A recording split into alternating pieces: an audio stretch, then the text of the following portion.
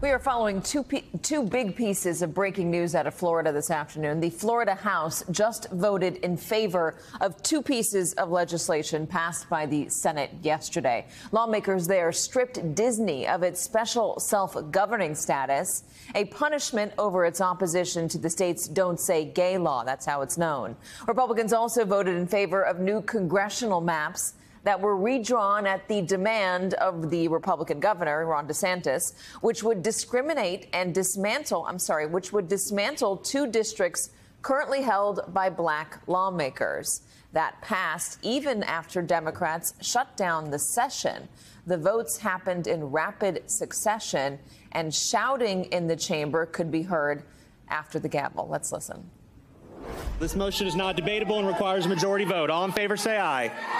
All opposed, no. Show the motion passes. We will now proceed to call the previous question. Both of those bills now head to Governor Ron DeSantis' desk, where he is expected to sign them into law. Joining me now from Tallahassee, Florida, is NBC's Maura Barrett. So, Maura, tell us more.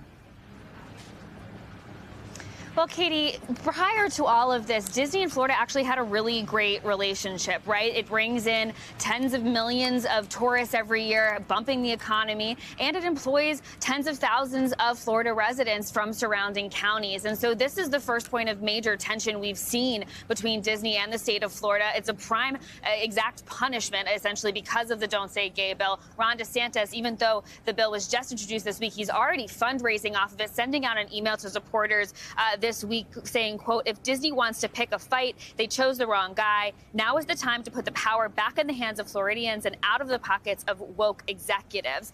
And so this is something that has been very much expedited through the House. We expect him to sign this as early as tomorrow. I spoke with the Republican lawmaker who introduced the bill, Randy Fine, about what this might do to the overall relationship between Disney and Florida going forward.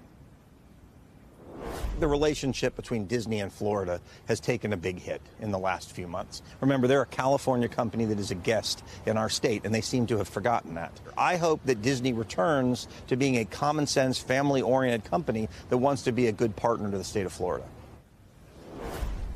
Now, this will take effect next summer, not until June 1st of 2023. So Disney has some time to compromise with lawmakers. But also over that time, the question remains about how, if it does dissolve into surrounding counties, does that impact taxpayers? I asked Representative Fine how he sees that leveling out. And he said that ultimately this is just the first step, that they still plan on making Disney pay their debt so that it doesn't trickle down to taxpayers. And he sees it ultimately as a positive because they'll also be able to absorb the emergency services, the utility services that Disney employs now. But obviously, this isn't as simple as just signing a piece of paper, Katie. This is going to be a long process, and one that Disney has a lot of time to push back on for it to even really happen.